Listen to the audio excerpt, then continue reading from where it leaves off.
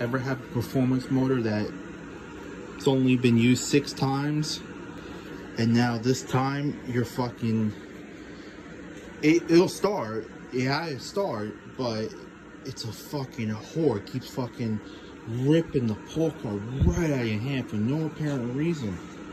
Well, I've been screwing with this thing for the whole day.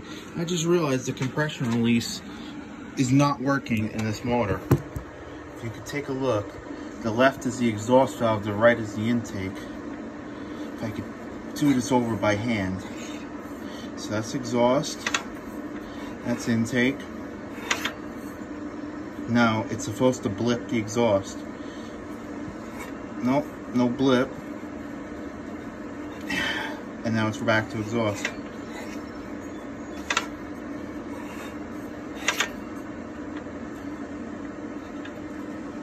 Nothing.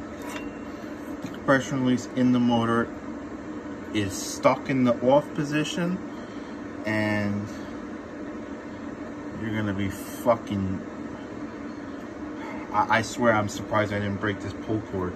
I'm real surprised how strong this fucking thing. I got a callus in my right hand here from fucking yanking on this fucking thing, and I'm like, what the fuck is going on? So here's the proper way to drill